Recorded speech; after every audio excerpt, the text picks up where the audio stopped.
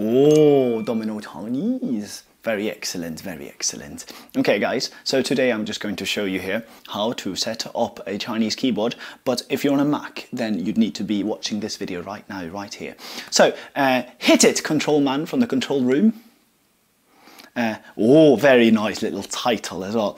Now you're going to system preferences. This is actually my computer, so I'm very, very acquainted with it. Then you can see the languages there, but what you want to do is keyboard preferences instead. And what you can see here is I currently have Swedish and English. ABC is English. And then I select Chinese simplified, and then I select pinyin as well.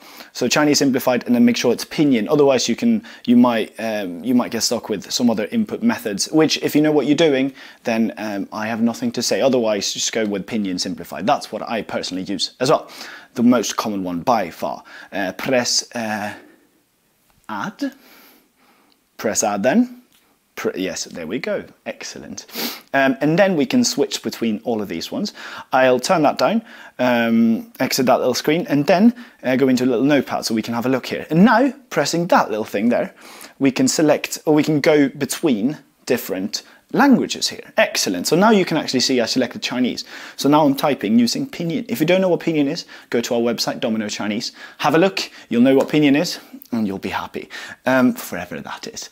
Okay, and then here what you can see me doing here as well is typing in Chinese, but then switching back to English. So that means I come back to that little menu bar over here, over here, switching back to English or Swedish or whatever I want there, and then I start typing.